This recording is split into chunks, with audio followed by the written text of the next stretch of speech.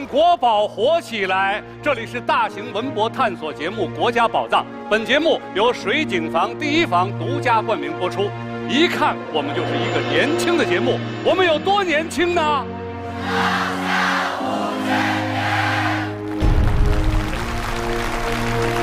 我是001号讲解员张国立。沉放在博物馆中的文物，穿越千年万年，令时光驻留。它们是我们民族如何存在的最好证据。本季国家宝藏，全国9大博物馆首次集结，它们是即将迎接紫禁城第600个春秋的故宫博物院，包罗中国古代艺术万象的上海博物馆，第一座由国家投资兴建的大型综合博物馆南京博物院，见证华夏文明多源头格局的历史艺术博物馆湖南省博物馆，华夏之中上古文明开源之地河南博物院，以周秦汉唐4朝文明定鼎天下的陕西历史博物馆，及荆楚文化大成的湖北省博物馆，传颂万年乐地长歌的浙江省博物馆，新中国的第一座博物馆辽宁省博物馆。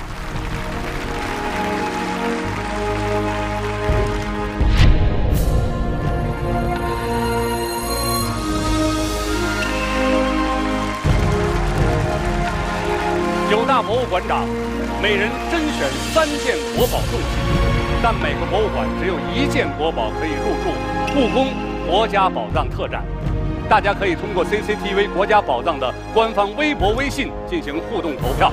接下来，让我们跟随段晓明馆长走进国家宝藏本期节目的主角——湖南省博物馆。湖南浩渺悠远的湖湘文明升腾而出，而这里正是湖湘文明保护湖南省博物馆。我是这里的看门人段晓明。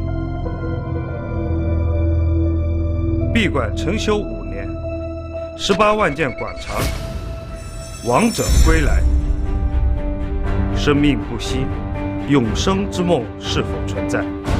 传奇大墓马湾堆汉墓现世45年，这座传承湖湘文化的基因宝库，今日迎来涅槃新生，而我有幸驻守在此。这是文明的书写地，这是仁爱的昌生地。虽说历史兴衰荣辱，到头只剩史书泛黄。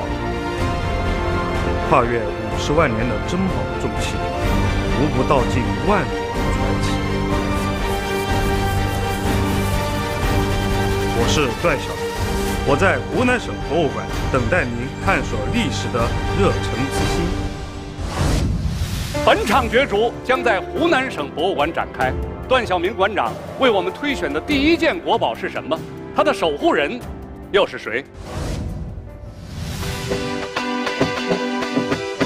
长沙是世界媒体艺术之都，这座城市充满了快乐，这里的人开朗拼搏，而追溯源泉，这种种力量就来自于我身后的这个历史宝库。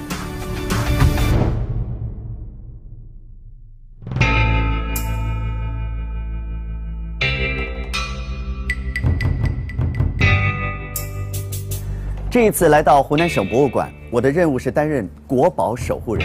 我要守护的国宝可以说是诗情画意、国色天香，甚至有人说它可以和唐诗300首来媲美。也就是说，这个馆内藏了满满一屋子的诗。我们长沙人的祖先在几千年前是怎么写诗的呢？期待吗？跟我一起去看一看。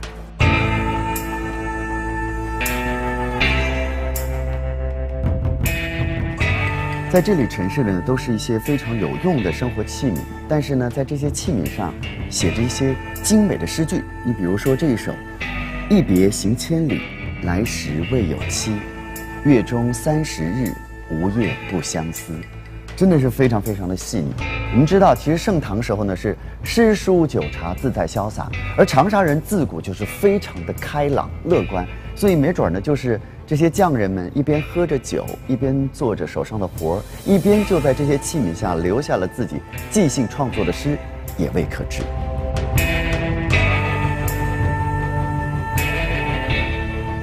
这就是我要守护的国宝——长沙窑青釉褐彩诗文执壶。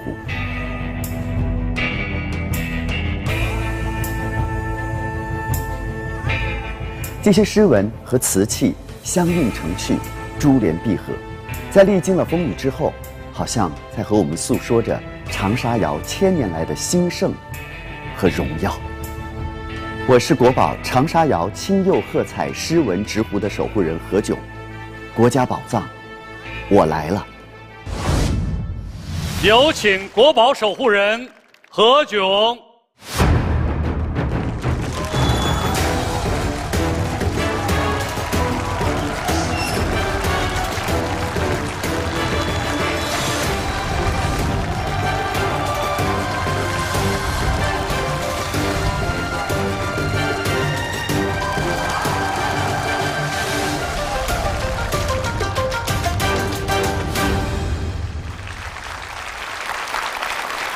大家好，我是国宝守护人何炅，我守护的国宝是长沙窑青釉褐彩诗文执壶。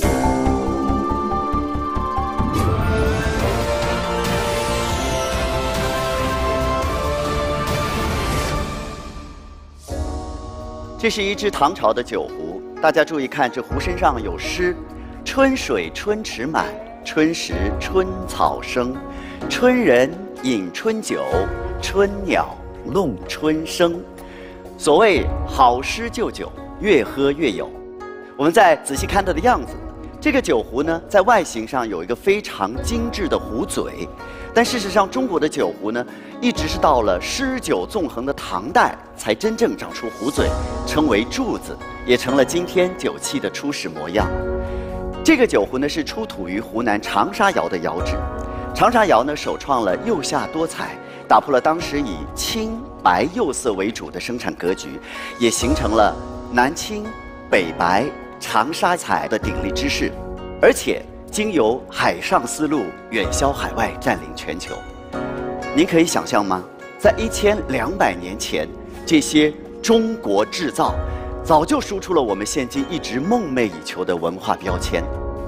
我是长沙人何炅，我将带你走进长沙窑青釉褐彩诗文执壶的前世传奇。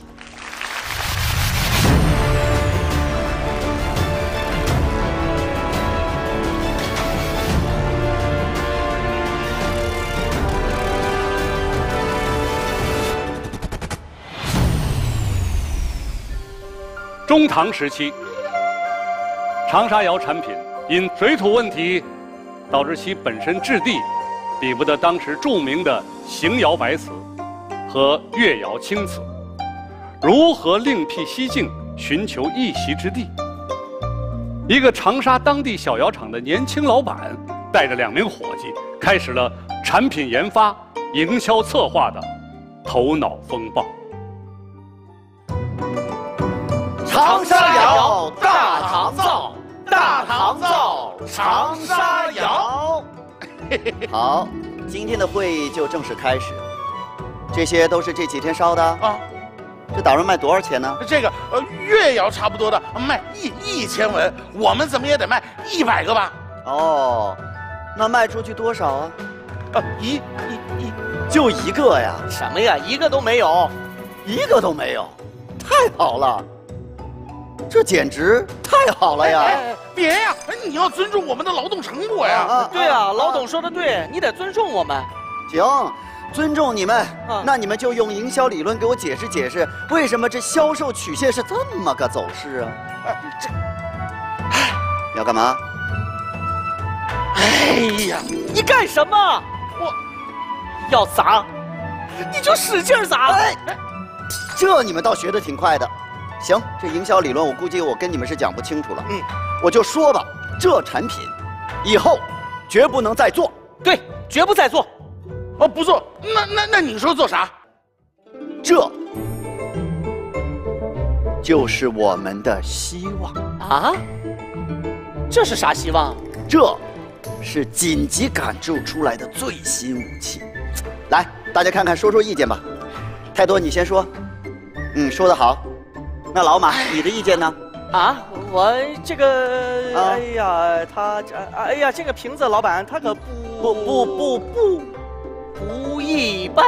不一般？怎么个不一般？你说具体点儿。不是我那个，哎，你看啊，我看看它，哎呀，这写的真好。你看啊，春水春池满，春时春草生，春人饮春酒，春鸟弄春声。哎呀，好诗，韵味，真的韵味。哎，老板，我还没说完呢。我想说的是，我懂太多，知道自古以来这个瓷器上都是素素净净的。你这弄的花枝招展，跟你一样就得劲儿了。我看你呀，懂太多呀，你干脆改名叫懂不懂得了，这叫花枝招展啊。我看这个叫做风流倜傥。对，你们想想，和为独创，和为开拓，没有创新，何来进步？何来啊？我们不能再跟在别人的屁股后边，我们长沙窑要走自己的路，对不对？只有这样才能够出头。但是，要怎么走呢？怎么走呢？对，说得好，就要靠这儿。对，就得凭这儿。我跟你们说，喝酒要讲究是诗著酒兴，为何不能写于词上呢？我想念情郎，这瓷器大可寄相思啊。说得好，君生我未生，我生君已老；君恨我生迟，我恨君生早啊！我也恨呐。那些阳春白雪的圣人句子，那些有趣的下里巴人的打油诗，我看全部都可以写在各种伸手计时的生活器具上，老百姓的生活才可以更美嘛。可不是吗？不但是诗，还可以画画。那些高耸的佛塔，那些七彩的凤凰，为什么不能飞入寻常人家？哎呀，你就吹吧，我看你都吹到天上去了。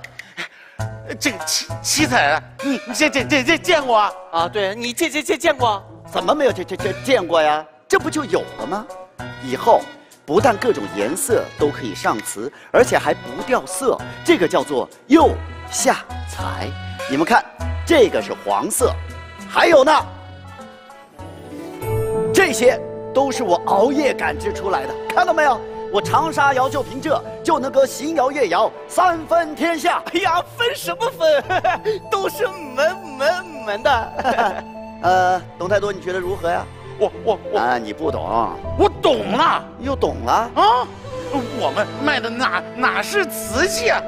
我们卖的简直就是文化。对，我们是文化人儿。耶！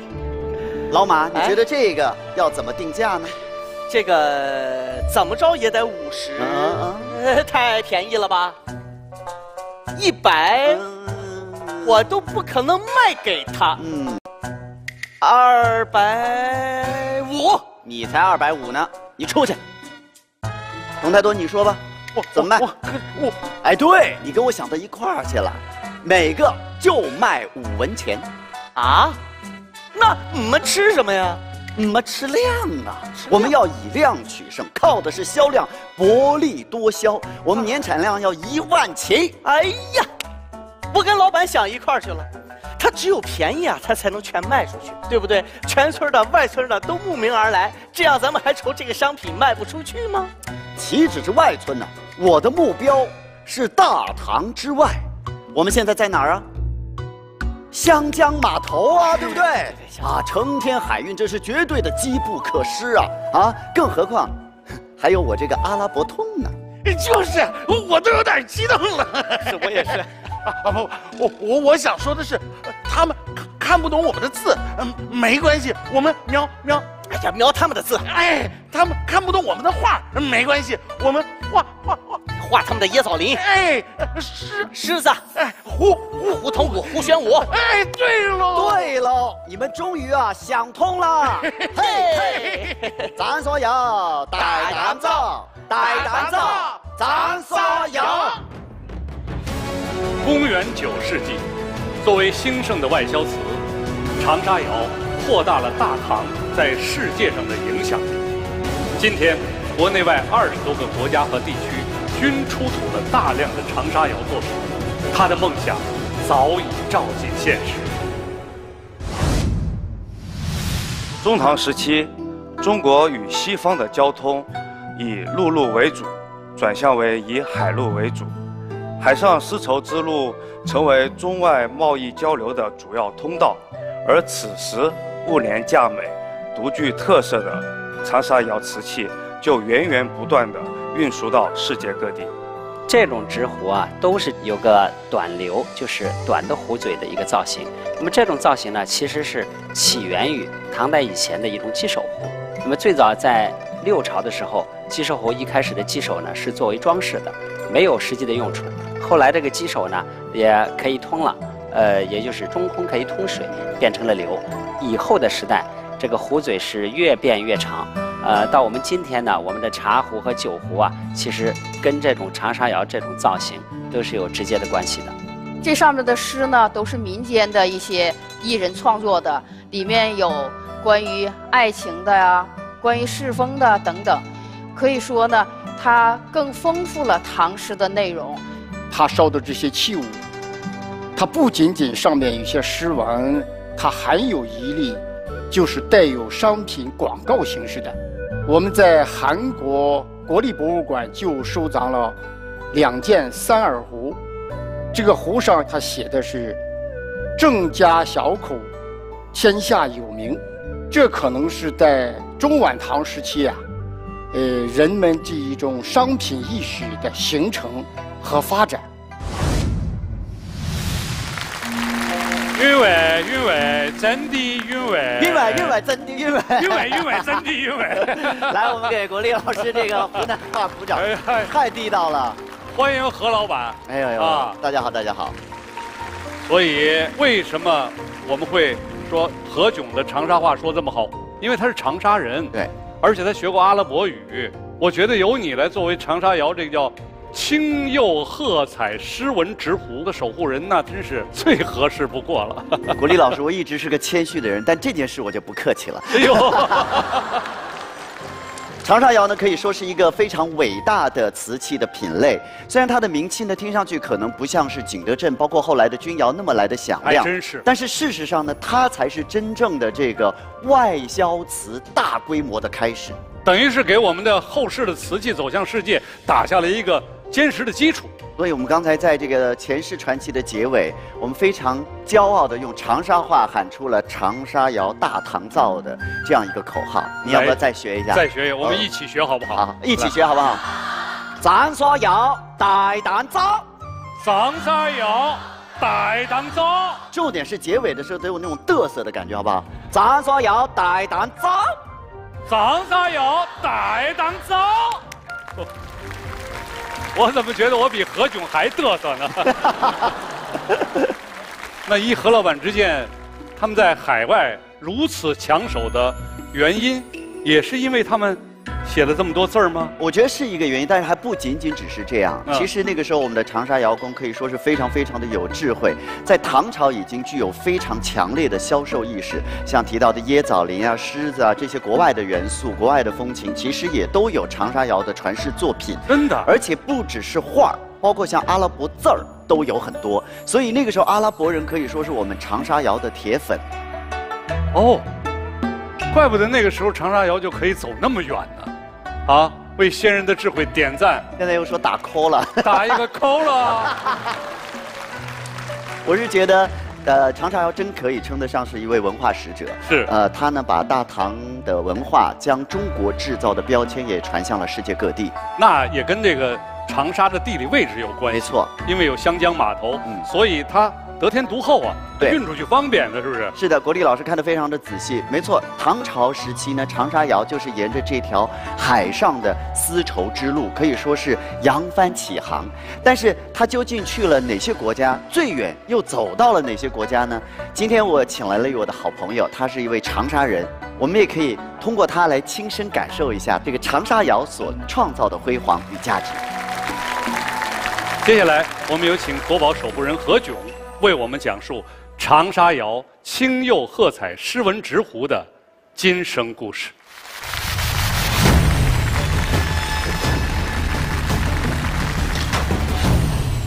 1998年，在印度尼西亚乌里洞岛海域附近，打捞起了一艘唐代的阿拉伯商人沉船，我们叫它黑石号。那么在这个黑石号上呢，竟然发现了67000多件中国的瓷器，其中有一件瓷器，大家来看一下，就是我现在身后的这一件。这个上面写着“湖南道草氏石珠鱼子有名樊家记”。这里面提到这个石珠啊，就是现在长沙望城的石珠壶，也就是长沙窑的窑址。同类的瓷器在这个黑石号上发现了56000多件，它们都是来自长沙窑。黑石号的沉船证实了唐代的长沙窑与世界多个国家存在着贸易交往。1200年后的今天，一位长沙窑的迷弟追寻他的足迹，耗费了5年的时间，重走了长沙窑的海上丝绸之路。他是谁呢？他为什么要这么做呢？请看短片。进入这个收藏界之后，你就会觉得历史对你很重要。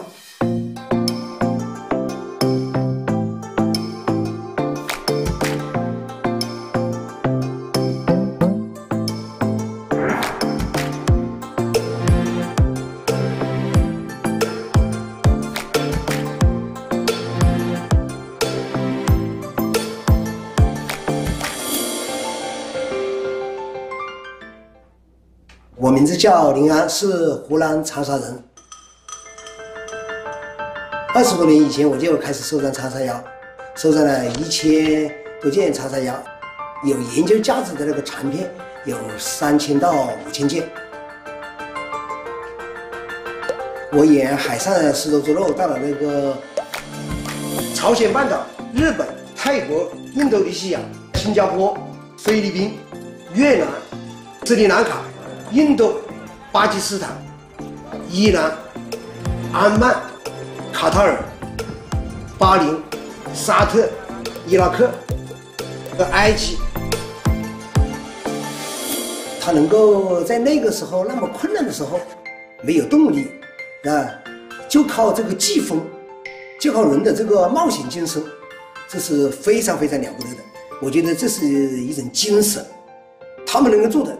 我们现在这个条件这么好了，我们为什么不能做呢？所以我就想到要走这个海上丝绸之路，可能围地球也有3、4个转圈了。接下来就让我们有请长沙窑青釉褐彩诗文执壶的今生故事讲述人林安老师，有请。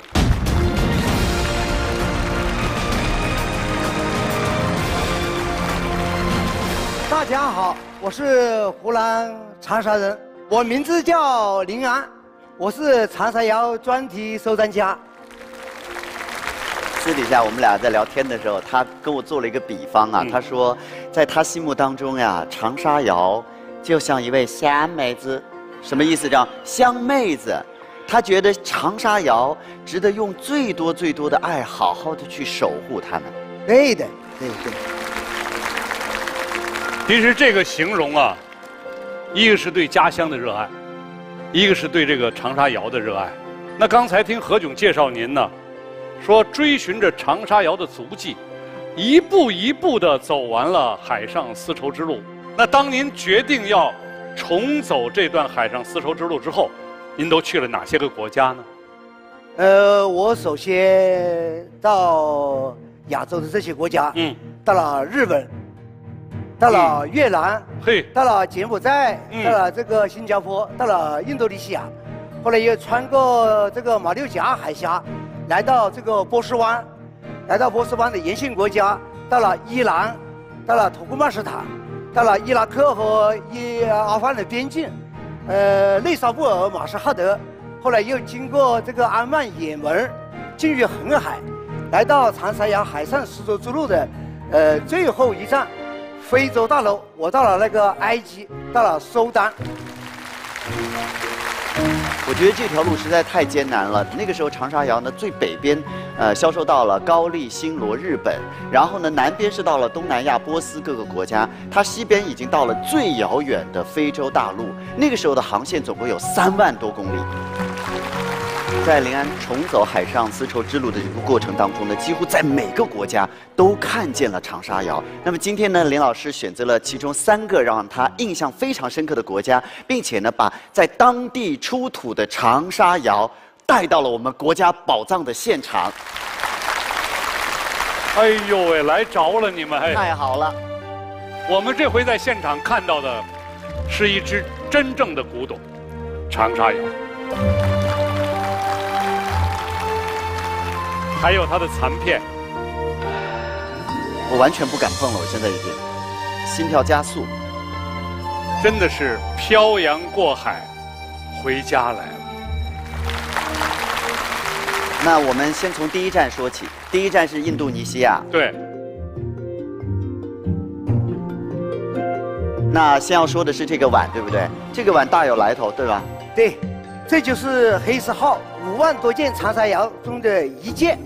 哇，这是非常了不得的。黑石号它是沉没了的，对，那就说我们从沉没到打捞出来也有近1000年了。对，那你想想，它沉没在海底，釉色还是这么的亮丽，我真是觉得这太是一个奇迹了。这个碗它是1200多年以前我们长沙烧造的，阿拉伯船运输这样长沙窑的时候呢，它是把它放在一个包装的大罐里面，这个长沙窑在这个罐里面，它没有被海水浸泡，所以它光亮于心。那我还有一个问题，就是这个碗啊，这好像看起来很有图案，就是不像是一个随手这么一画的一个东西。这个漂亮的这个线条，这些纹饰，它是阿拉伯纹。何炅，那你假装在这深沉半天干嘛？阿拉伯文你一眼就看出来了。我问你是什么东西，你就回答我说阿拉伯文不就行了吗？他写的是“国家宝藏收视长虹”。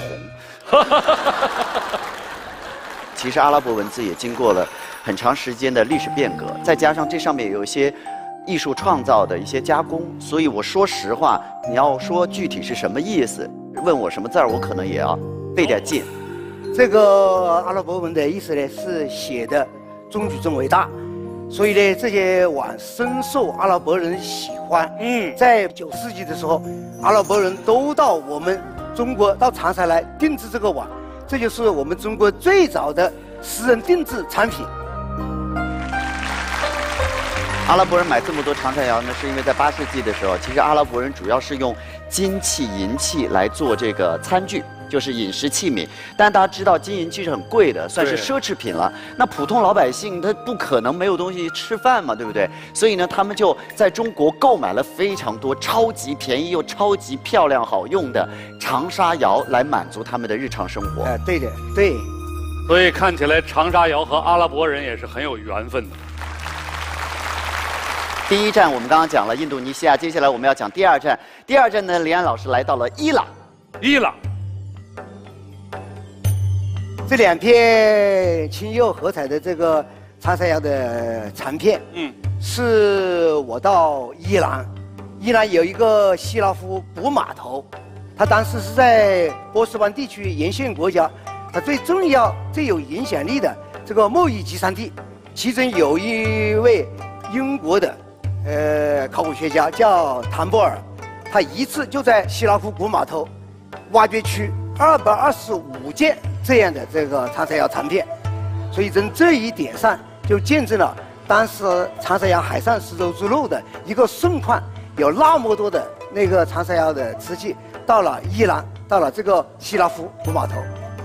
这说明伊朗人也很喜欢这种彩色的釉。对对对，这样的活绿彩，就是我们长沙窑在世界制瓷史上第一次创造了釉效多彩，所以它就有很多这样的褐色、绿色，还有红色、蓝色。这些伊朗人呢就非常的喜欢这样的瓷器，就到我们中国大批的订购，就有了这样海上丝绸之路源源不断的这个贸易。第3站呢，我们林安老师来到了埃及。这2片长片是我们在埃及的福斯塔特古城挖掘到的。这2片呢，图案是一个花草纹，这里面呢是一个飞鸟纹。为什么有这样飞鸟纹和花草纹的这个图案深受埃及地区人的喜欢呢？因为埃及他们几千年以前，他们就崇拜太阳，崇拜太阳神，他能够认为这个鸟能够飞到天空，就能够追逐太阳，守护太阳神，所以对这个鸟也非常的崇拜。这个长沙窑呢，它也是运用了这个海上丝绸之路的这个贸易关系、需求关系。对，你喜欢什么，我给你做。它也是第1次世界制瓷史上，把这个中国的绘画艺术来装饰瓷器，这也是一个了不得的世界第一。今天通过林安重走长沙窑的海上丝绸之路，把长沙窑创造的价值与辉煌淋漓尽致地展现了出来。我想再问一下林安，如果你现在回过头来看你这段的旅程，你是什么样的感受呢？我通过5年的时间重走长沙窑海上丝绸之路，感到我自己也很有成就感，我感到我很骄傲。我也为长沙窑骄傲。长沙窑在1000多年以前沿海上丝绸之路到了这么多国家，为丝绸之路的沿线国家的这个经济发展做出了巨大的贡献。我们当时在很多有长沙窑国家的这个访问参观的时候，那些阿拉伯人、那些波斯人、印度人都对我们说：“中国人非常的伟大，非常的值得学习。”确实是长沙窑在当年呢输出了中国制造的文化标签，也正因为盛世王朝的这些中国创造，才有了对外贸易的昌盛和发展，才能够把中国的文化传递到5湖4海，发扬光大。没错，在今天，继承传承海上丝绸之路的文化精神，来彰显中华民族的文化自信，是我们义不容辞的责任。感谢林安，感谢何炅，下面将为你们颁发国宝守护人印信，并请2位宣读守护誓言。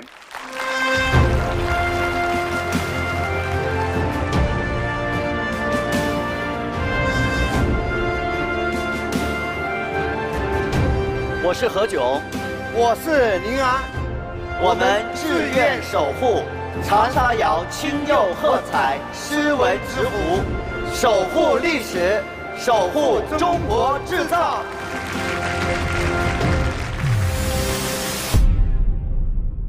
水井坊600年，每一杯都是活着的传承。让国宝活起来！这里是大型文博探索节目《国家宝藏》，本节目由水井坊第1房独家冠名播出。本场主角是湖南省博物馆段晓明馆长推选的第2件国宝是什么？它的守护人又是谁？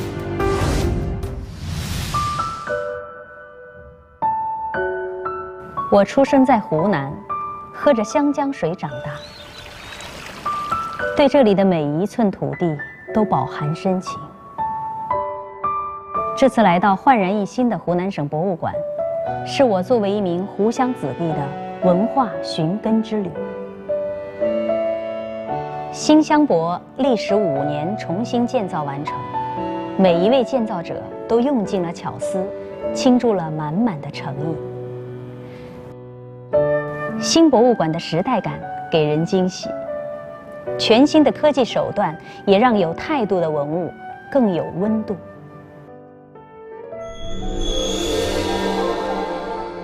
龙腾跃于云气，凤凰栖于扶桑，女子凌空飞舞，蟾蜍玉兔奔腾。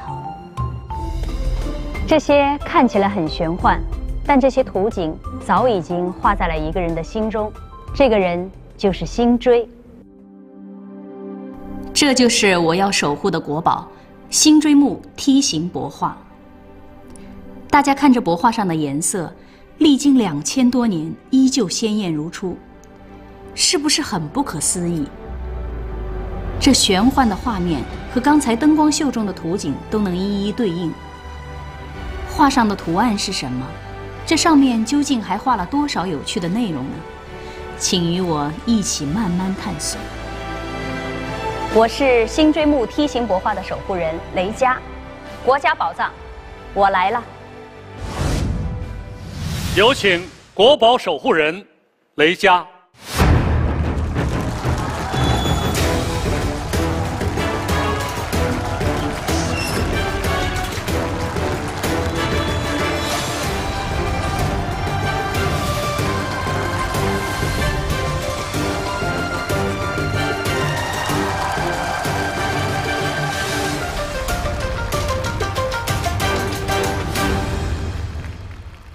大家好，我是国宝守护人雷佳，我守护的国宝是辛追墓T形帛画。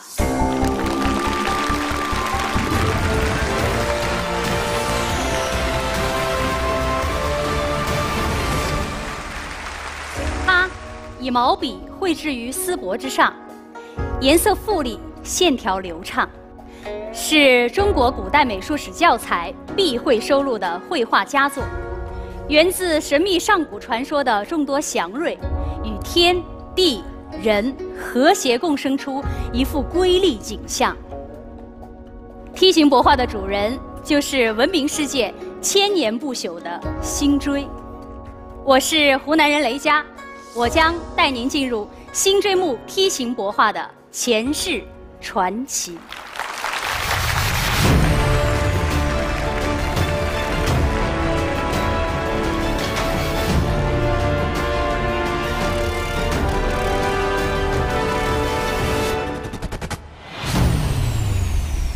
辛追墓T形帛画的前世传奇，发生在西汉文帝年间。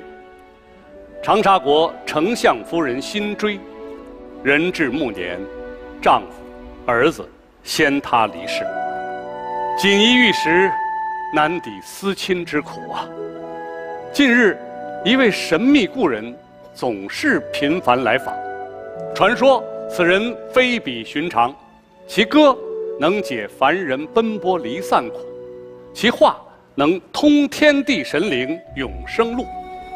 我们的故事就从他们见面后，辛追倾诉的一场旧梦开始讲起。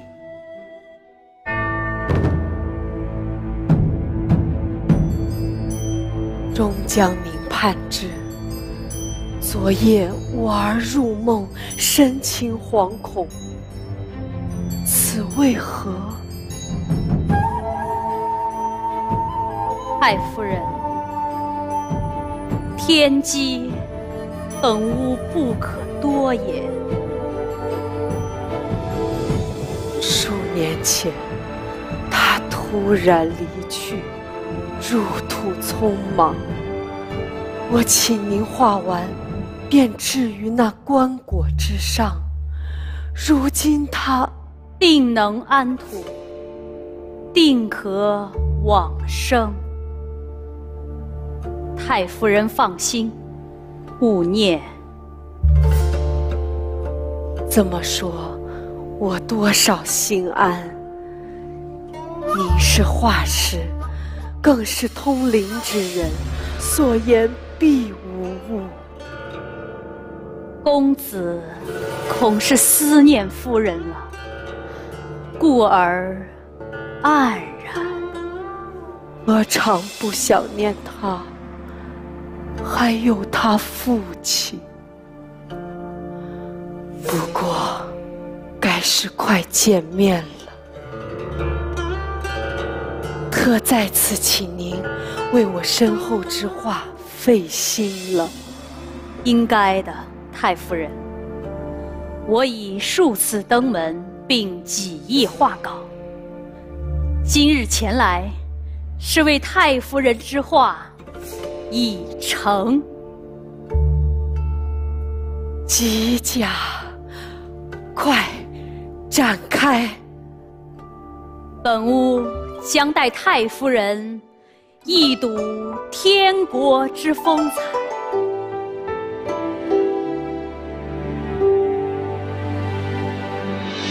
轻舞的声诉，立在扶桑树，随日出日落，朝朝暮暮，蟾蜍伴玉兔，光寒宫里住，月光倒映嫦娥的泪珠。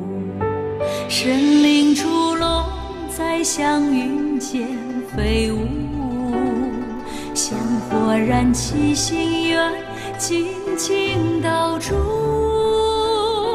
孩子啊，别再害怕，哪里要比人间还辉煌？孩子啊，去陪陪父亲吧，终有一日魂归去兮，重圆一家。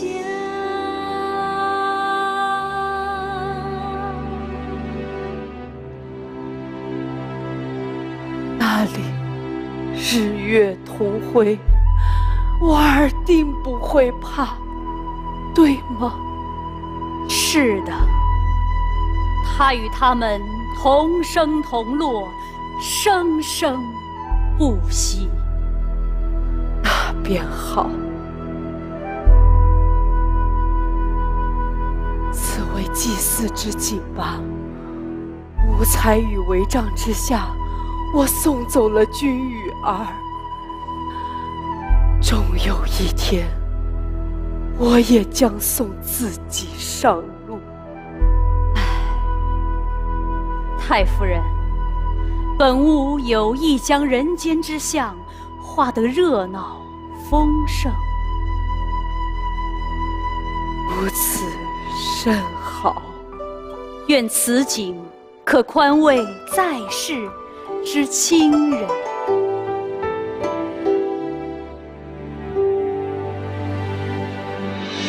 白珠落玉簪，句句落pau长。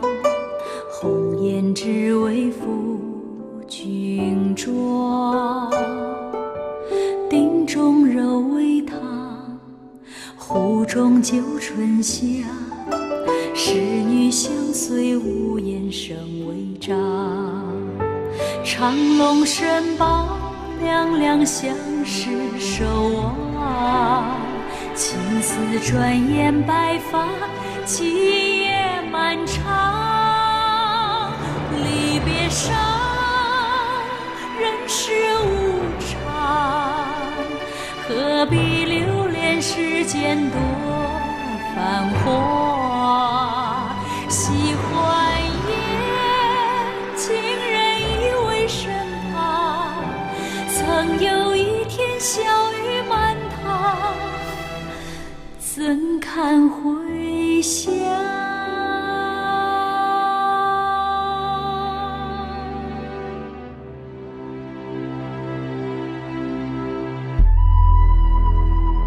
其实，即便再热闹又如何呢？是啊，活着的人怀念死去的人，实在煎熬。您陛下的黄泉，不过是今日我之处境。虽在人间半世荣华，却似地狱生不如死。让白发人送黑发，入地狱又何妨？只见到大禹之父，治水失败，落得遍体鳞伤。脚下青玉翻江，赤蛇狂舞，如烈焰般纠缠身上，无处逃亡。魂飞扬，天上地下，哪里找回温暖那故乡？梦一场，浮生如花落笔下。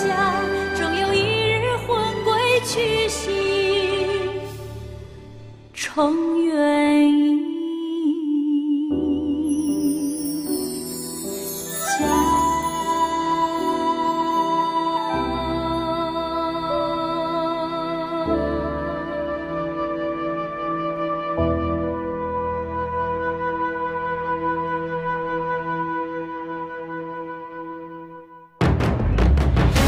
1972年，马王堆汉墓考古挖掘震惊世界，这幅光彩夺目的帛画就被置于内棺之上，2000年一瞬间，永生之梦光华再现。辛追墓T形帛画前世传奇的故事啊，它的创作主要来源于帛画本身的内容。帛画上部有日月，有神灵，有异兽，应该是当时人们对天国的一种想象。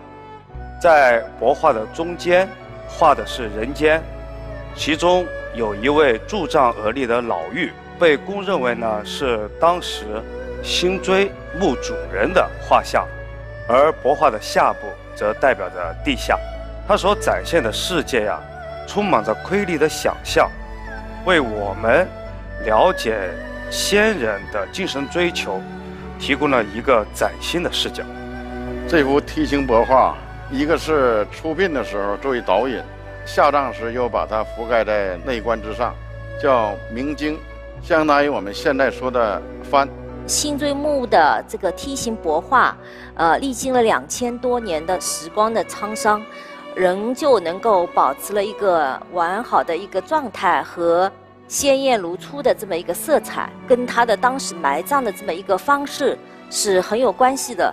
从考古的现场来看，首先呢就是围绕着这个棺椁呢，第一层是木炭，第二层呢是白膏泥，这2层材料就紧紧的把这个棺椁形成了一个非常紧密的一个小空间，隔绝了光线。同时呢，那个木炭呢它是吸潮的，白膏泥呢渗透性一点都没有，所以呢用我们现在的科技保护的术语来讲，就是一个非常高质量的一个恒温恒湿的环境，所以呢得以保存至今，完好如初。这幅T形帛画呢，到底是由辛追在生前授予画师来做的画呢，还是他死后家人安排画师来画的呢？现在看来啊，都有这种可能。但是我想，随着科技的发展，断代技术的不断的出现呢，我想以后也有可能来解决这个答案。你好，你好，你好，国立老师。你跟辛追其实是特有缘分，对不对？2004年就演唱过电视剧《辛追传奇》的片尾曲，这次国家宝藏再次为辛追而唱，甚至而演。谢谢国立老师，我觉得这真是冥冥之中的缘分吧。是。因为这幅T形帛画描绘了天堂、人间和地下的景象，是这些充满想象力的世界，我们觉得很难用语言表达得非常清楚。对。而音乐剧可以更好地渲染出帛画中的景象和情绪，这样我相信观众的感受可能会更到位一些。说得特别好，用最中国的声音演绎最中国的音乐剧，这个前世传奇听完之后特别的忧伤。对，在我深入了解它之后，越发觉得辛追埃及嘞，它什么玩意儿？辛追埃及嘞？湖南话当中，埃及就是奶奶的意思。哦，埃及。对，辛追埃及。他经历了生离死别之后，我觉得他依然充满了对生命和情缘的珍惜。中国人骨子里最讲情和缘。是的。所以这也是为什么湖南人特别觉得辛追的这个故事啊深入人心。是。每件国宝前世跌宕，今生鲜活。接下来我们有请国宝守护人雷佳为我们开启辛追墓T形帛画的今生故事。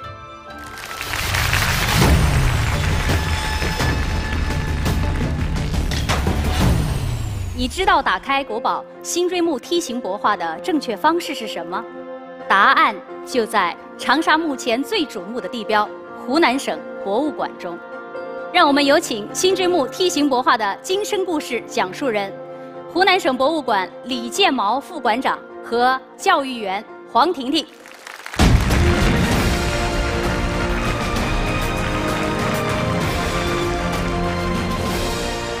这位呢是我们香博的党委书记、常务副馆长李建毛老师。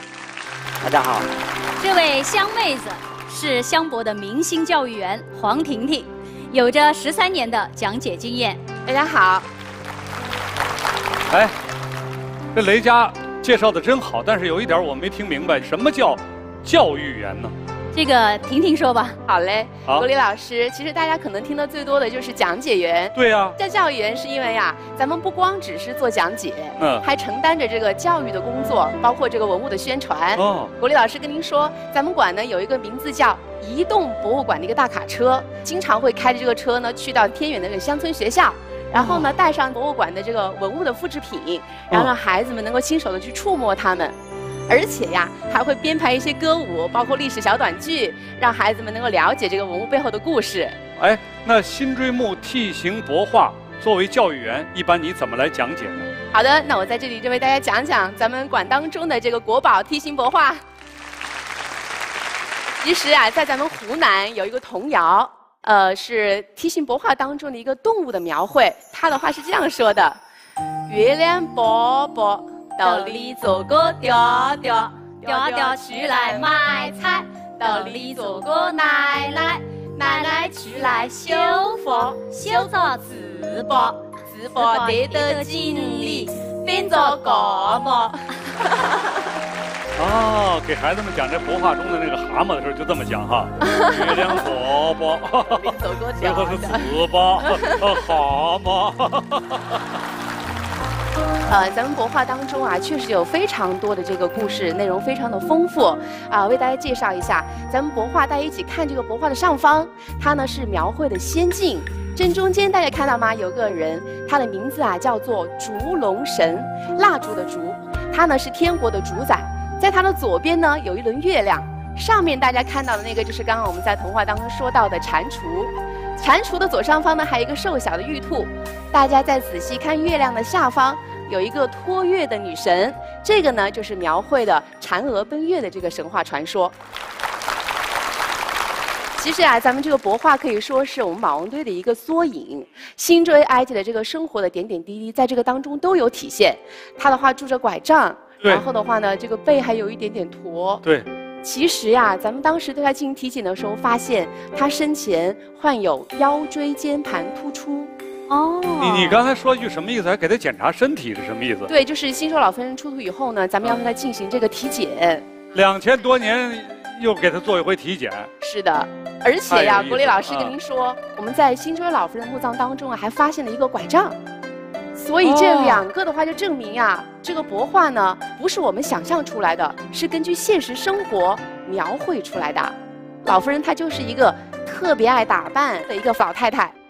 为什么这么说？对呀，为什么这么说？跟您解释，我们在整个的这个墓葬当中还发现了一个非常漂亮的豪华化妆盒。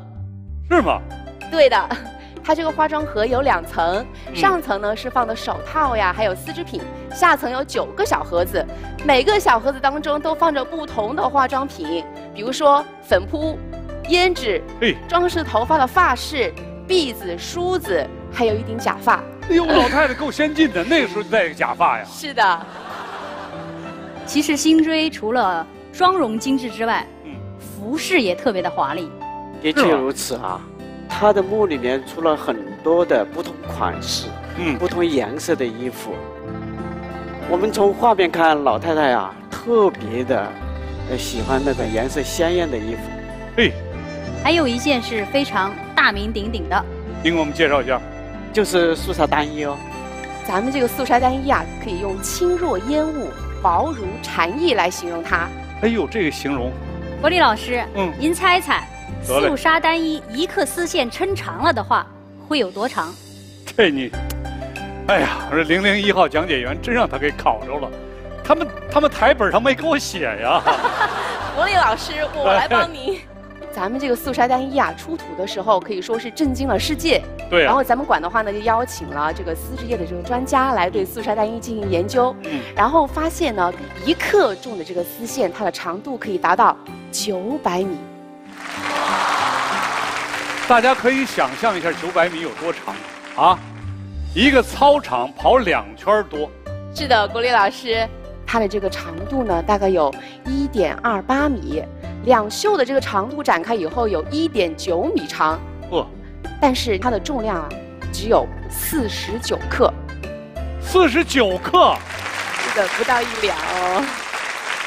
2000多年前就出现的，还有更令人震惊的。我想雷佳老师说的肯定是咱们帛画当中体现的科技含量。对，帛画表现每一样东西还有科技含量呢。对的，咱们再来看一下帛画的右上方，大家看到最大的太阳当中的黑鸟了吗？咱们把它叫做金乌，金子的金，乌鸦的乌。是什么呢？是咱们古人用肉眼观测到太阳黑子的现象。美国的天文学家海尔啊，在宇宙深度一书当中还提到，咱们中国人观测太阳黑子比西方早了大约2000年。说的就是这个时候吧？是的。李馆长，通过婷婷的介绍啊，我是不是可以这么理解？是因为这个帛画包含了太多丰富的内容，所以它才是古代美术史的杰作呢？那不能这么说。1号墓的梯形帛画有这么几个特点。第一个呢，它的画幅是比较大，它的长超过了2米，最宽的地方有92公分。哦。第二个呢，它是采用了线条、勾描和没过划线结合画成的。线条呢很有变化。有的是粗犷有力，有的呢是纤细柔软，尤其是对人物的面部和衣服的刻画尤为精细，可以看出当时的画师啊，线条比例是非常的深厚。但是呢，在9颗太阳和太阳里面的金乌，它就没有用线条来勾勒，而是直接用彩画成。我们看它的用彩，你看它有很多种彩。它的这种彩呀，交替使用，使整个的画面显得光泽富丽。中间的这种五彩为漫，它是通过这种颜色的深浅的变化来表现丝绸的这种质感。最令人惊奇的是，大家看了这幅画，经过了2000多年，颜色还没有褪啊，鲜艳如新。还有一个啊，它的内容很丰富，但是又繁而不乱。你看层次都很分明，每一层都有主有次，动静结合，现实和虚幻也结合得很好，但是主题又突出，所以梯形帛画的价值应该讲是汉代高超的绘画艺术与汉代的哲学思想，包括当时的宇宙观和生命观的一个完美的结合，这就是梯形帛画魅力的所在。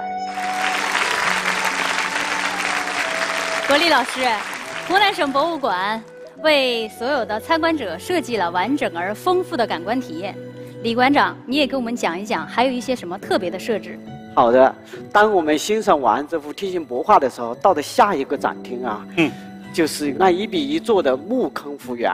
哦，1比1，很震撼的，有20米深，1号墓的大格就放在最底下，光中可以俯视内部结构。同时，我们把梯形帛画的内容，还有彩绘光上的内容啊，投射在了墓坑的四壁，观众呢可以欣赏到汉代用他们极其浪漫的艺术手法，来表达他们对生和死的理解。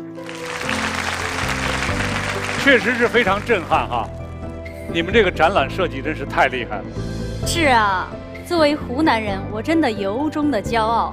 我觉得我们湖南省博物馆新馆是最棒的。谢谢雷佳老师。谢谢。应该说，马文堆汉墓和湖南省博物馆呢是紧密相连的。45年前呢，高志喜馆长、熊建新馆长等老一辈的专家发掘了马文堆汉墓的文物，并且在全国专家的协助下，这批珍贵的文物保护得很好，使得我们有像梯形帛画这类的国之瑰宝的收藏。而今呢，湖南省博物馆呢，经过了5年的沉寂之后啊，重获新生，马文对汉墓也是旧貌换新样。作为新的一代先博人，我们也尝试以全新的方法，用心去想，用心去做，将鲜明的瑰丽想象完美的呈现在观众们的面前。谢谢。从李建毛馆长和黄婷婷身上，我们可以感受到香博的几代人都在不同的人生阶段，用不同的方式在践行着让文物活起来这一件相同的事。他们都是历史和文化的传承者，每件文物都是中国故事最好的讲述者。感谢李建毛副馆长，感谢黄婷婷教育员，感谢雷佳。下面我们将为你们颁发守护人印信，并请3位宣读守护誓言。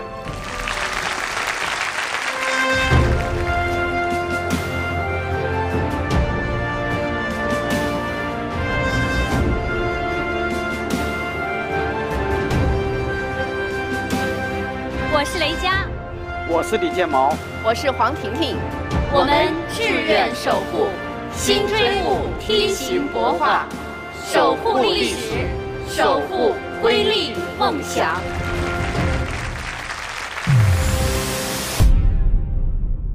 水井坊600年，每一杯都是活着的传承。让国宝活起来！这里是大型文博探索节目《国家宝藏》，本节目由水井坊第一房独家冠名播出。段晓明馆长推选的第3件国宝是什么？它的守护人又是谁？作为一个演员，我塑造过很多角色。初出茅庐，我在演员的道路上努力探索。不论是幽默的还是悲情的，勇于突破自我，时刻坚守执着。就如同博物馆中数百万文物，天然无需修饰。和这里的文物一样，外貌与内涵共存，才能脱颖而出。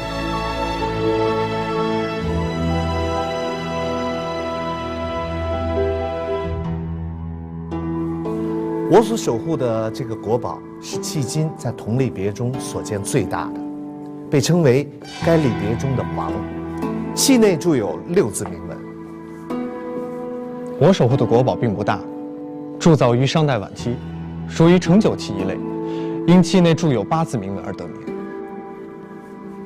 有人说它的造型跟装饰风格类似于商朝的宫殿和宗庙建筑，也有人说它造型及装饰生动，纹路栩栩如生，雄浑庄重，富丽堂皇。它是中国晚商青铜器鼎盛时期的代表之作。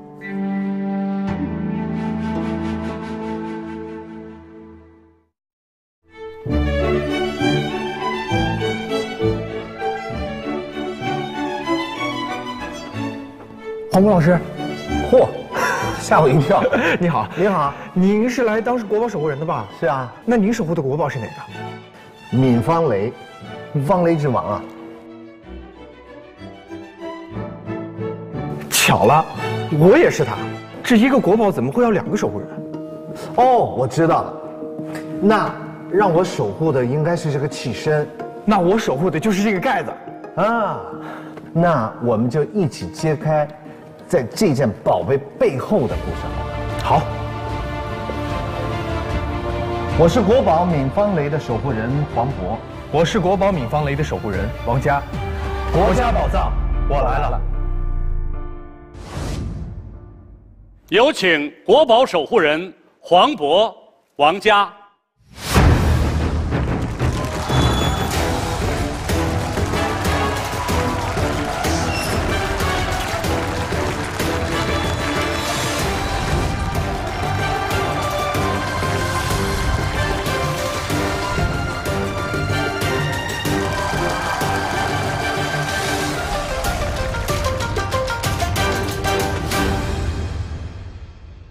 大家好，我是国宝守护人黄渤。大家好，我是国宝守护人王嘉。我们要守护的国宝是闵方雷。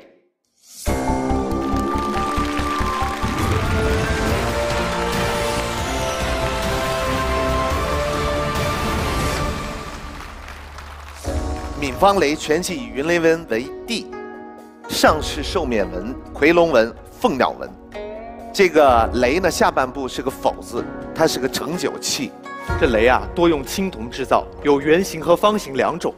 而闽方雷是迄今为止出土的方雷中最大、最精美的一件，堪称方雷之王。闽则源于闽方雷器盖跟器身铭文的第一个字。器盖上啊有8字铭文：“闽儿全作父几尊仪”，器身上有6字铭文：“闽作父几尊仪”。这是商周时期很有影响力的闽氏家族，也许当时他们身负着某种使命，带着闽方雷从中原南迁。这便是闽方雷，中国晚商青铜器鼎盛时期的代表之作。我是黄渤，我是王嘉，请跟我们一起走进闽方雷的前世传奇。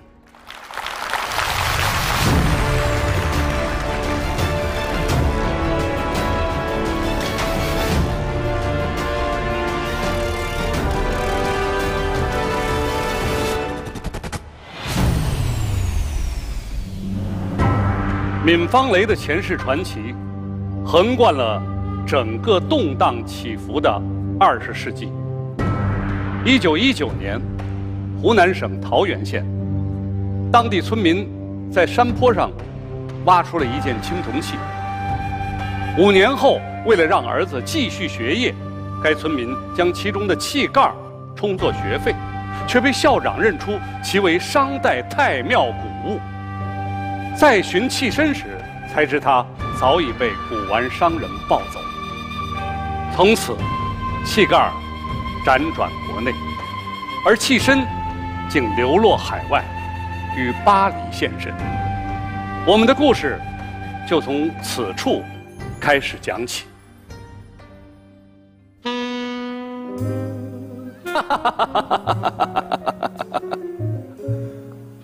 嗨，宝贝，你是我不可多得的大宝贝。这是哪儿啊？这里是浪漫之都法国巴黎同格。法国巴黎？对，距那动荡的中国是越来越远了，不好吗？你是谁啊？嗨，毕姓卢，不过这不重要，重要的是你是我不可多得的大宝贝。嘿，往哪儿摸呢？手上有汗。正是因为我不可多得，所以你得送我回家。哎，当今之中国是山雨欲来风满楼，在这儿你才能得以保全呢。你是中国人吧？那你知道什么叫落叶归根吧？哎，器物也一样。我的根扎在中国3000多年呢，我离不开。知道吗？这外国人他喜欢你呀，卖给他们，你才更有价值。价值？我不是钱，我是方雷之王。就是啊，所以在外国人眼里，你才能更值钱。外国人？难道上天安排我现世就是为了讨他们的欢心？还是说，成为你这种人手中把玩之物？嗨！但若是没有我，你们这些文物怎么会被天下所尽知？哈哈哈！没有我，你们的文化和文明怎么会被世界所了解呢？就算天下人都说我了不起，说我珍贵又怎么样？这很重要。我还不是远离了我的亲人，我的土地，我的国。这不重要了。我还不是被交易，被漂泊。早知如此，我和弟弟宁愿再埋他个5000年、10000年。此时出来干嘛？举目山河在，我们兄弟却天涯沦落。嗨，你是我的大宝贝。我说你怎么这么讨厌呢？我也不知道我为什么这么讨厌。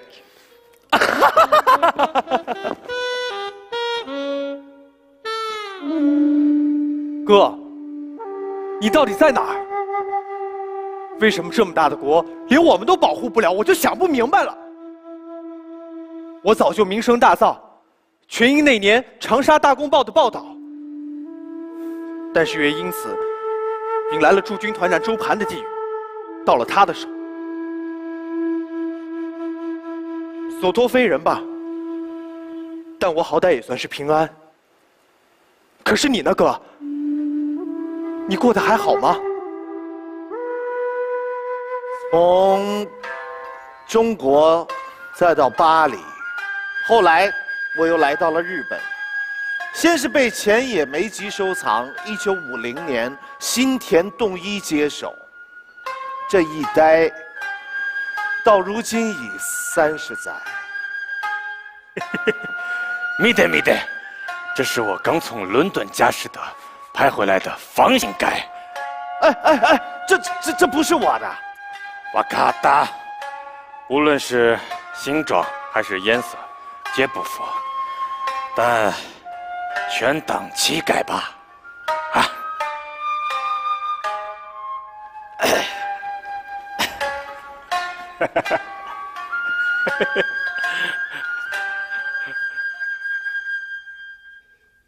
兄弟，你也跟家人走散了吧？唉，到现在我都不知道我弟弟在哪儿啊！哥，现在国泰民安了。我早在1956年就被收藏在了湖南省博物馆，再无担忧，也再无焦虑，唯有期盼，等你回来，等你回来，爱哥。我本以为这辈子就这样了，可1992年上海博物馆馆长马成元先生到访，见至我身上的铭文，他话一出口，我忽的热血上涌。自告以内，马先生说你的原盖竟然在中国的湖南省博物馆。真的？我简直不敢相信这是真的。我要立刻飞往湖南，亲眼见到他。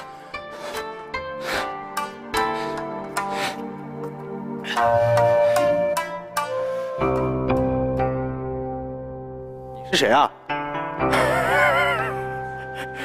你真的在这里？我的妻身与乞丐终于可以合一了。替身？你是说我哥？我终于如愿以偿，就像找到了40多年的孩子，太幸福了。不，幸福的是我。哥，我们终于能相聚了，对吗？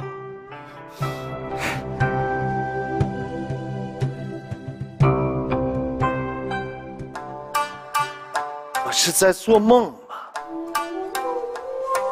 新田洞一从日本回来后，湖南省博物馆馆长也来看我。我和弟弟真的可以重逢了吗？莫去了，我一定会竭尽全力勾回乞丐。勾回乞丐，在日本合一啊！哎，我已经这个年纪了，等待这一刻已经很多年了。我知道您非常珍视我，可是对不起，我想要的并非如此啊。重逢，不正是你想要的吗？不，我更想要的是回家。对，我要的不光是与弟弟相依，而是回家。只要团聚，哪里不是家呢？这有什么不一样呢？不一样，真的不一样。我在那片土地上被闵氏家族逐出，他们从中原南迁。你可知道为什么他要一路带着我呀？就是因为无论在哪儿，我就是这个家族真正存在的印证。这些您所钟爱的铭文，这种种纹饰，对你们外国人来讲，无非是中国的青铜技艺多么的登峰造极。可是你可知道，这每一个字，每一个线条，其中蕴含的故事，可都是在告诉我们的后人，祖先曾经崇拜什么，信仰什么，靠什么活着。这些对中国人来说很重要，所以我要回家。唯有回家，才不枉我们兄弟苦等3000年呢。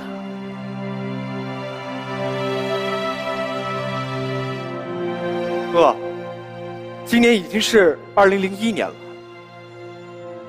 我每天都数着日子过，就盼着你回家。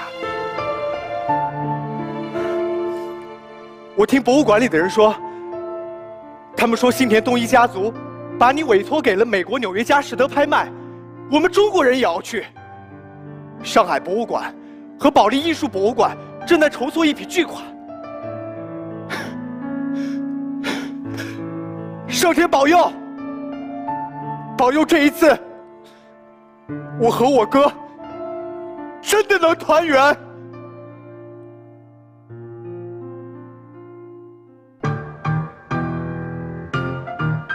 Hello？ 啊 ？Bonjour？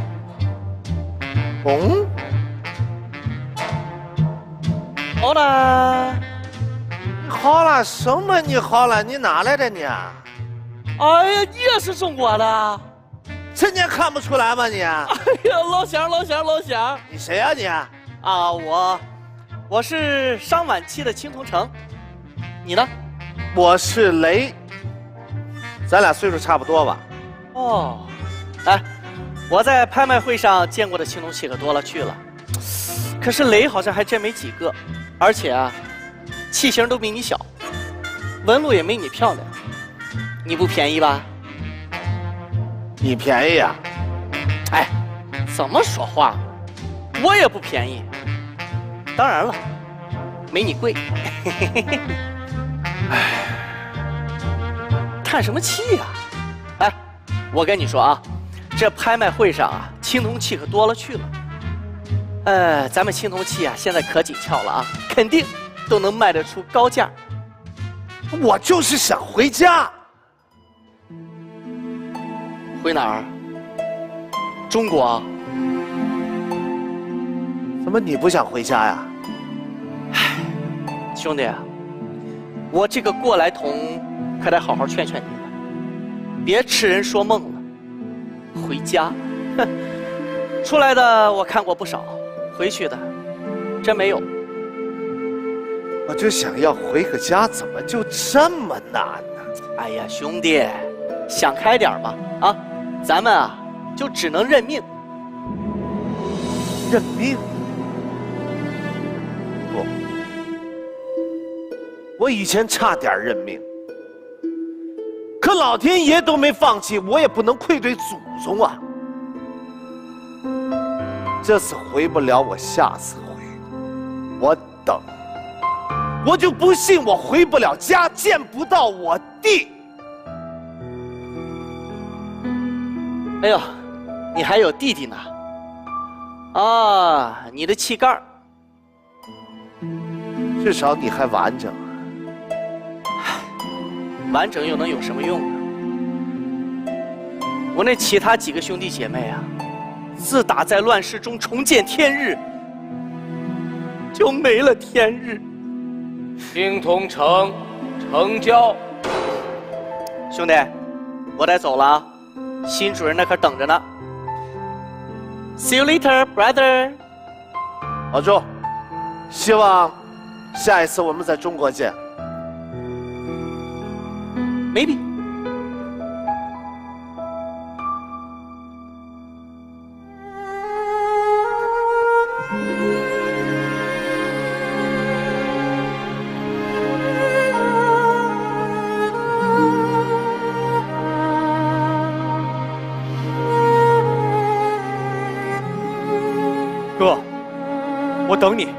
等你回家。对，等我回家。1次、2次、3次，青铜雷成交。这次拍卖会上，闵方雷以924.6万美元成交，创下了中国青铜器拍卖价格之最。可惜夺标者却是位法国人。2014年，器身再度成为拍卖品，收藏界群雄毕至，媒体宣称这将是一场最为激烈的雷王之争。闵方雷之所以推荐它，是因为它器型雄伟，纹饰精美，是迄今为止出土的最大的、最精美的一件方雷。同时，它也是商周鼎盛时期的代表作。这个闵方雷啊，虽然是在湖南出土，但是呢，它应该是从中原过去的一种器物。这个闵方雷呢，它从器盖到器身啊都有铭文。这个器物确定它是闵氏家族，这个是毫无问题。那么这个闵氏呢，它是商代的非常有名的一个家族。这个到目前为止呢，出土2件有带有闵字的这样的青铜器，一件是这一件，另外一件呢是在陕西陇县出土的一件青铜簋。因为出土的少，所以这件器物尤显得珍贵。在西汉时期啊，雷已经成为了王公贵族们争相收藏的对象。据《史记·梁孝王世家》记载，汉文帝和斗后的儿子梁孝王刘武啊，他非常喜爱收藏。那么他收藏的藏品当中啊，有一件雷他特别喜欢，所以到临终的时候啊，他立下了遗嘱，交代的后世的子孙啊，要妥善的保存，并且永远不得给予外人。他的孙子，刘襄继位了以后啊，为梁平王。那么梁平王很喜欢他自己的王后，他执意要把这件雷啊送给他自己的王后。王后是属于外姓的人，就你给了外人了。所以这样的一个情况下面，有人就告发，结果汉朝的皇帝大怒，收回了梁国的8座城池，并且将这个王后处死。这个故事说明了，就雷在当时啊具有十分重要的地位和作用。来，郭磊老师好。哎呦喂，好，郭磊老师好。我应该说器身好，器盖好啊，是不是？你们知道吗？在我们国家宝藏这个舞台上，你们2个是第2对，一起来守护国宝的。哦，对，我知道，第1对是蔡国庆老师和他的孩子，他们守护的那个是贾湖骨笛，对吧？说明你看了我们这节目了，没错。第1对是一对父子，这次还是不应该算兄弟俩，对，兄弟俩。所以你们要想，为什么让你们2个共同来守护一件国宝？因为我看过这个宝物的真容，太复杂了，一个人很难代表。它里边既有阳光、英俊、帅气，又有这种沉稳、老练、大方、大度、内涵，等等，我再想想，还有什么好词儿？我们等着它。总体来说，还就是这个闵方雷，除了大气外，它真的是颜值特别高。第1次见到它的时候，还是给震撼了。一个器型之大，对，而且呢，它是个盛酒器、铁器，最主要是里面的线条纹路啊，刚柔并济。对，这个器盖它的形状呀，跟古代一种古老的建筑的那个屋顶特别像，叫做舞殿，上面还有着类似于锋利的钩剪一样的装饰，非常的少见。因为青铜雷在古代上流行的时间本来就非常短，而且它又是方形的方雷，就更加的稀少罕见了。就这么漂亮的宝贝，器身和器盖竟然被分开了那么长的时间，我想这才是请2位来以兄弟的身份守护闵方雷的最重要的原因。是的，黄渤其实演什么戏都会能透着一种幽默传递给我们，但是刚才我们看到黄渤演的这个角色，演的这个器身，憋屈得慌，真的，反正我是看得很扎心的。郭烈老师还有拍卖会那一段，当时我看本子的时候，我觉得这段是又好笑，又有点心酸，又有点无奈。就在那一年，好像成交了5件青铜器，也包括闵方雷在内。挺遗憾的，那一次，他们兄弟俩还是没见着。对，这个没过多久，也就是2014年，这个器身再次出现在了拍卖场，我们中国人又去了，而且这次成功的拿回了闵方雷，才有你们今天的相聚。但是这个过程可是一波三折呀，用惊心动魄来形容也不为过。闵方雷的今生故事，我跟王嘉将分别请出一位今生嘉宾，他们都对推动闵方雷回归起到了至关重要的作用。有请国宝守护人黄渤、王嘉为我们开启闵方雷的今生故事。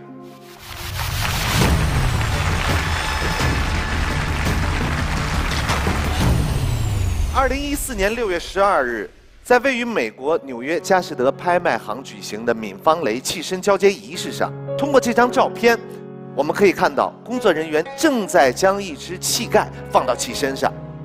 可为何二者的颜色完全不一样呢？这是因为，这是一件3D 打印的器盖。这是一件非常重要的证据啊，用来证明当时在湖南省博物馆收藏的闵方雷器盖和漂泊在外近1个世纪的闵方雷器身是同一件器物。首先，我要请出的今生故事讲述人，湖南省博物馆文物保管部主任廖丹。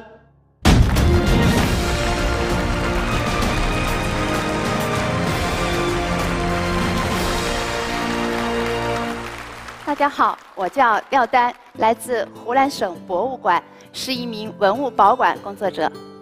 我还带来了我们这次3D 打印的器盖模型。真的？是的。哎呦，这是那个3D 打印的吗？啊，当时还是白色的。对呀。这不是那一件。因为那一件呢，在器盖合一的拍卖会结束之后，因为佳士得拍卖行觉得这个事情非常有意义，就请求我们湖南省博物馆把它留在了美国。就这么留那儿了？是的。你跟他们要钱呢？3D 打印的还行。那也得给他要，就说这不容易。你这样吧，我们把这个3D 的盖儿给你，把这器身还给我们得了。咱怎么也得这么做生意啊，对不对？真的是，当时没让您去，你知道吗？我觉得要让你去，连这盖儿都能给他饶不回来。我还再给他顺5件回来。对，这次纽约之行啊，我们有一个重要的事情，就是模拟这个盖和身合一。但是当时国内提出了一种质疑的声音，就是说我们这个器盖和器身啊，并不是同一件。所以啊，当时为了100%的能够确认这个器身和器盖是同一件，我们的廖丹主任就带去了当时的这件3D 打印的器盖。哎，廖主任，我想问你，我就不明白，当时为什么还拿个3D 打印的器盖呢？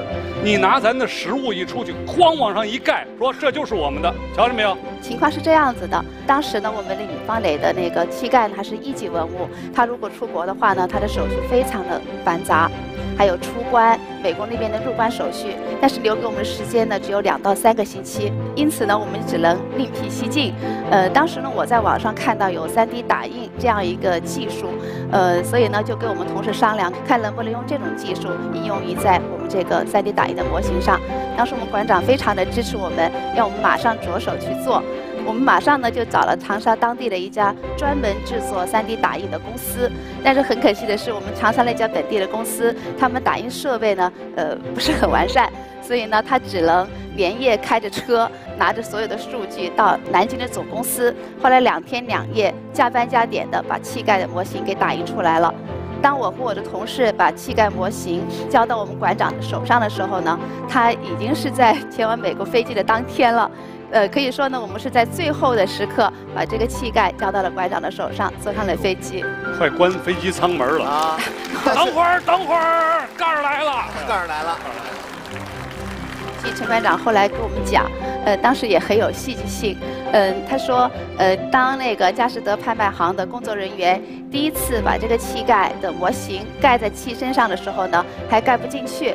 陈馆长就提醒那工作人员，他说是这样，你把它转个180度，反个方向套进去。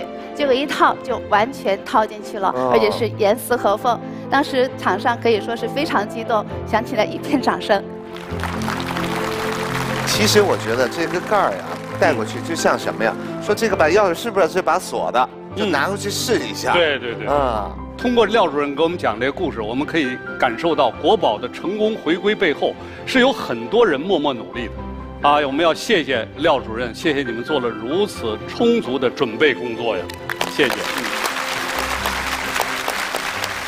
从1993年我们几位老馆长在日本的新田东一先生家里见到弃身为止，到2014年闵方雷弃身终于回到祖国，回到湖南那一天起，我们所有为之付出努力的人足足准备了15年，所以见到弃身那一刻，我们都感到非常的知足，也非常的欣慰。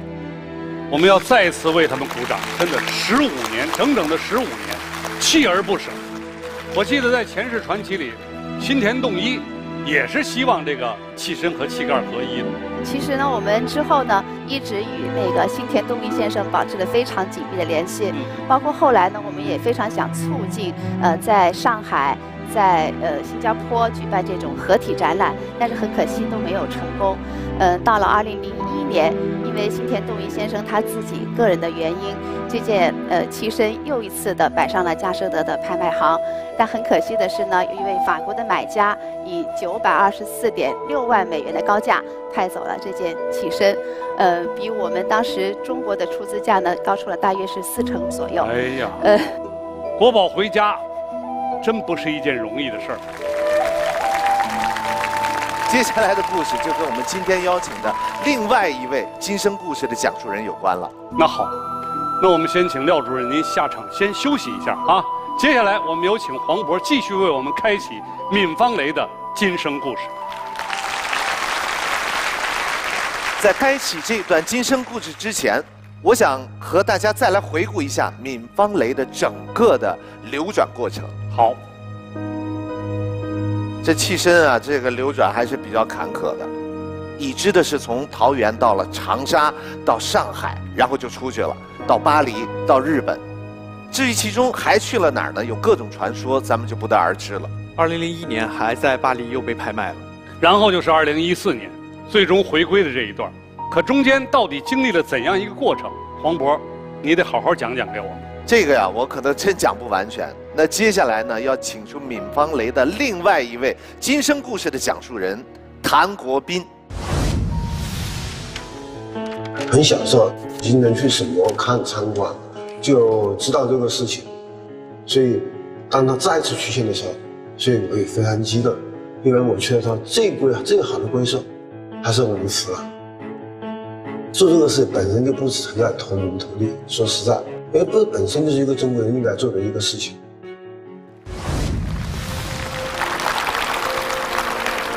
大家好，我是谭国斌，我是一名收藏爱好者，也是长沙美术馆馆长。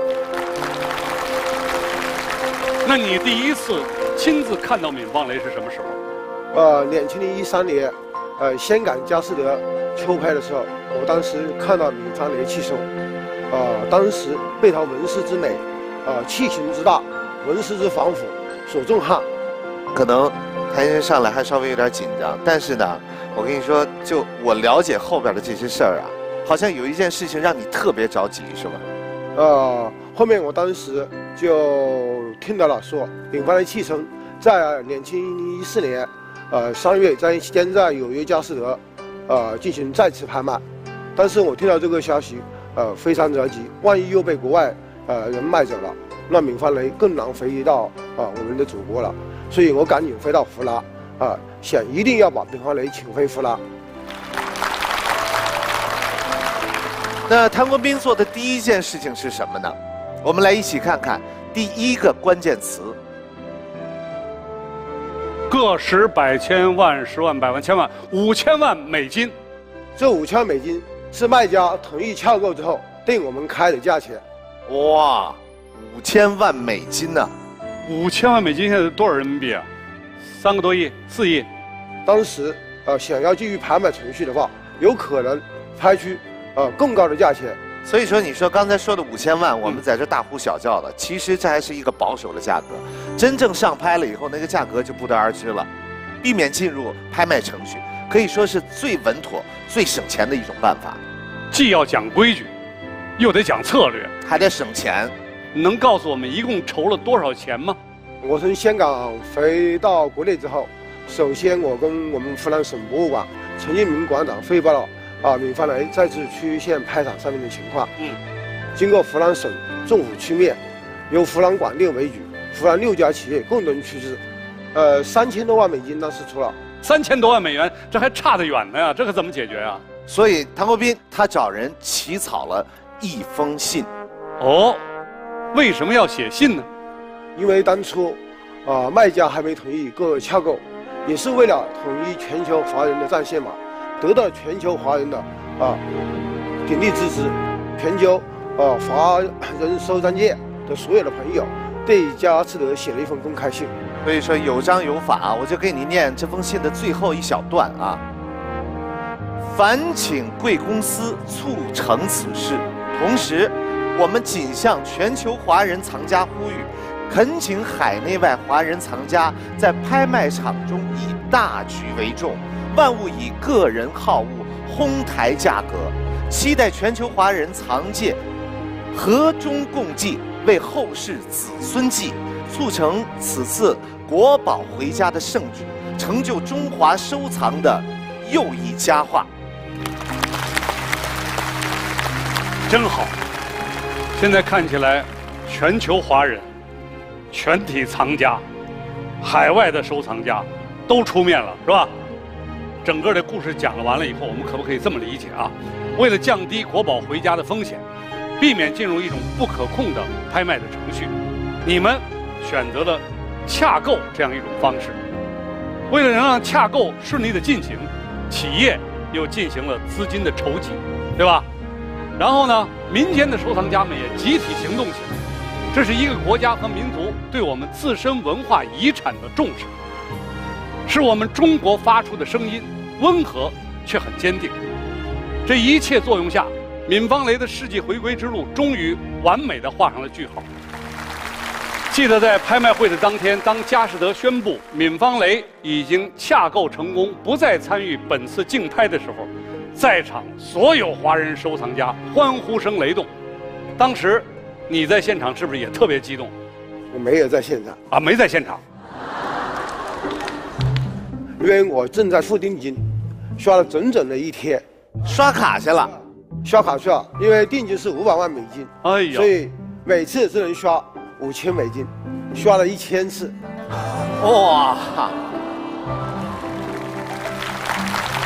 光定金就刷了1天，哈哈，他估计应该是有生以来最爽的一次，刷5000，刷5000。不是最长的一次，应该是最累的一次。因为你刷一整天1000次，签名都签1000次的话，确实累得要死。还得签名呢，对。但是想到国宝回家，心里特别甜。你等于是签一个，就又进了几公里，是吧？签一个。又往家走了几步，对，刷这一次是1程路，又往家走了几步。其实那种感觉真的是非常爽，是有一种不是花钱的爽，是一种让国宝回家来心里头的踏实那种爽，是吧？是的，回想起这一切，是不是觉得特别自豪？国立老师，你过奖了，我就是完美归乡，这件事的发起人，做了一个中国人应该做的事情。如果背后没有湖南省博物馆，没有全球的华人收藏家的齐心，没有6家湖南企业慷慨捐款，这件事办不成的。正因为有方方面面的不懈的努力，我们才把一件办不成的事情把它办成了。是的，2014年6月21日下午，流落在海外近100年的闵方雷弃身，我。与留在了国内孤苦伶仃近1个世纪的乞丐，也就是我，终于合二为一了。终于，我们团圆在了自己的故乡。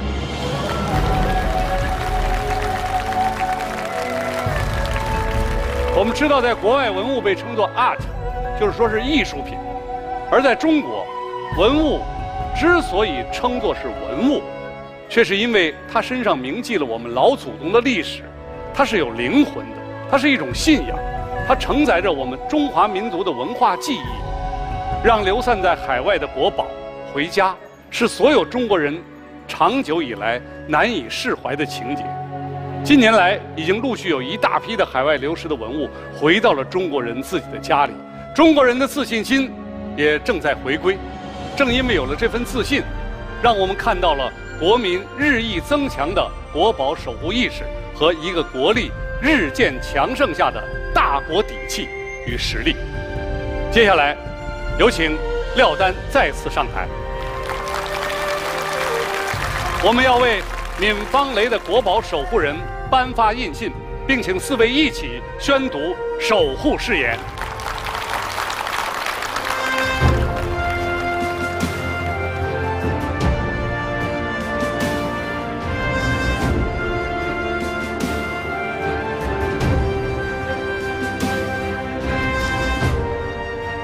我是黄渤，我是王嘉，我是廖丹，我是唐国斌。我们志愿守护闵方雷，守护历史，守护上古血脉。3件国宝的前世传奇、今生故事已经全部讲完。现在我001号讲解员终于可以请出湖南省博物馆的段晓明馆长来揭晓答案了。为何他挑选了他们？湖南省博物馆的3件文物，充分体现了华夏民族的宇宙观和人生观。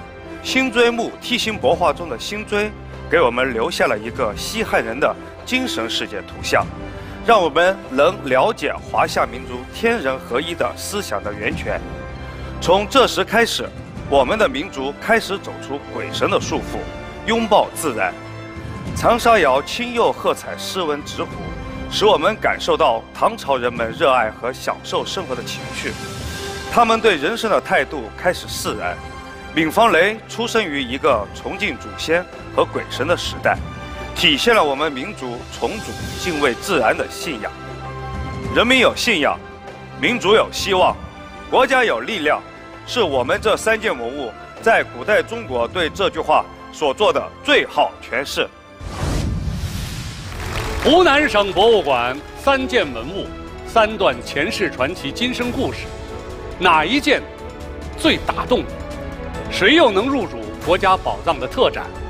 您的一票至关重要。我们下一座博物馆再见。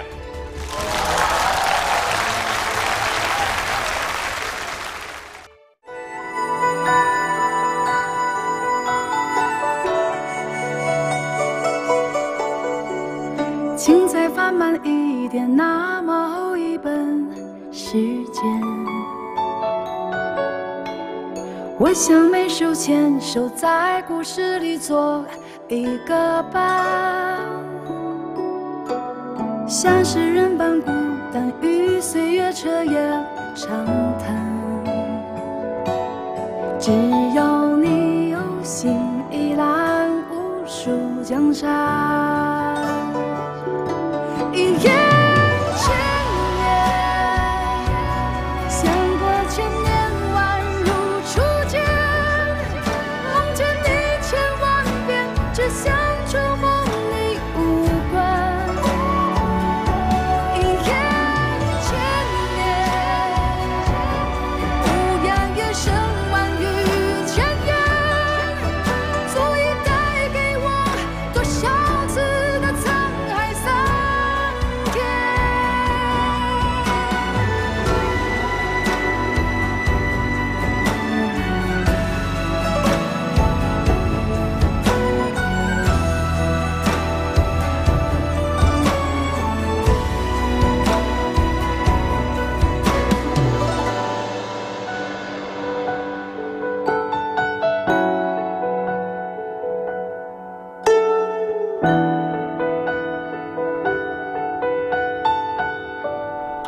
感谢新浪娱乐、新浪新闻客户端、腾讯新闻对本节目的支持。